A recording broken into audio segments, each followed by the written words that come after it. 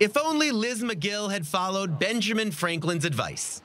Better slip with foot than tongue. And so the University of Pennsylvania president has now resigned after testimony in Congress last week that pitted donors and even the state's governor against her. Specifically calling for the genocide of Jews, does that constitute bullying or harassment? If it is directed and severe or pervasive, it is harassment. So the answer is yes. It is a context-dependent decision, Congresswoman. Magill's resignation Saturday followed that testimony on Capitol Hill, which generated an avalanche of criticism that gained speed. Magill tried to backtrack in the aftermath. It's evil, plain and simple.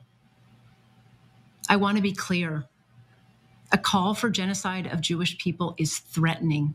The walk back was too little too late.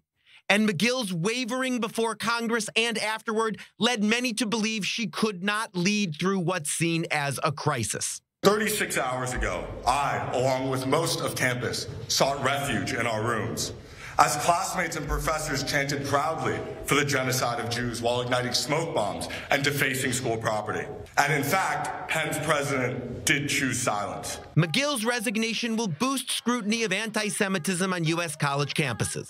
Jewish students continue to charge that rules on free speech have been applied unevenly, protecting other minority groups while not protecting Jews.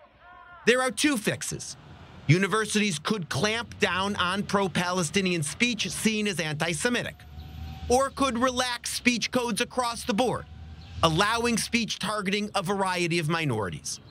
It's a crossroads and a reckoning.